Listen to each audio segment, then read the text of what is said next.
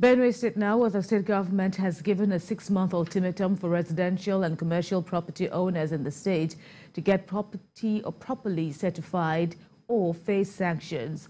Governor Samuel Ortom handed down this directive in his address at the commissioning of the multi-billion-naira Benue Geographic Information System land digitization project in Makurdi, the state capital. And TVC News' Ultimatum has more.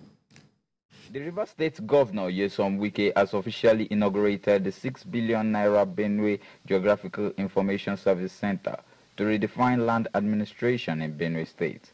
The edifice is an embodiment of modern ways of reforming land administration with high standards of digital software to eliminate leakages and fast-track registration of land titles.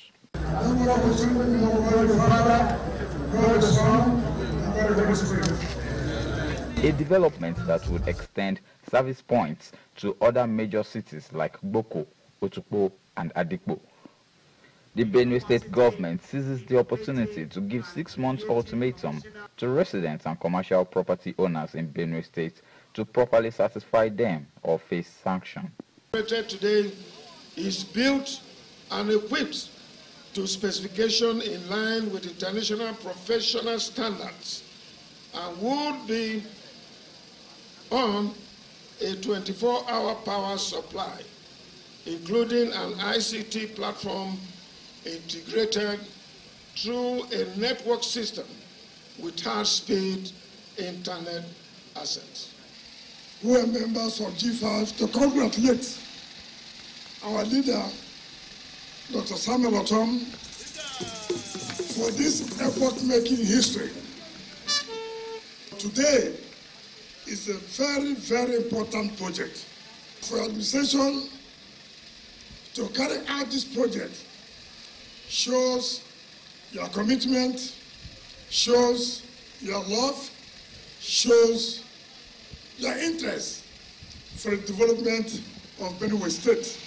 The Commissioner of Lands, Survey and Solid Minerals gives an overview of the Bengis project. The process of land transfer ownership has also been streamlined for greater efficiency that has drastically reduced the incidences of land dispute. What we see is an impressive modern building. This building is a symbol. With the Benue Service Center, we establish a one-stop shop for all land matters. According to other stakeholders in the state, this land digitization initiative would improve urban planning, infrastructural management, and do away with land-related conflicts. Ultimatum, TVC News, Makurdi.